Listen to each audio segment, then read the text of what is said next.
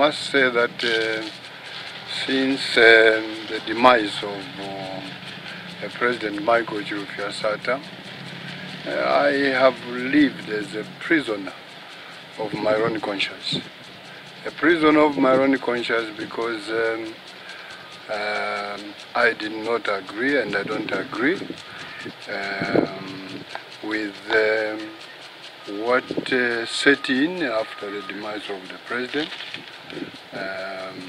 We have seen unprecedented violence. We have seen the abuse of the Public Order Act. We have seen the harassment and intimidation of the media. We have seen brutality by the police,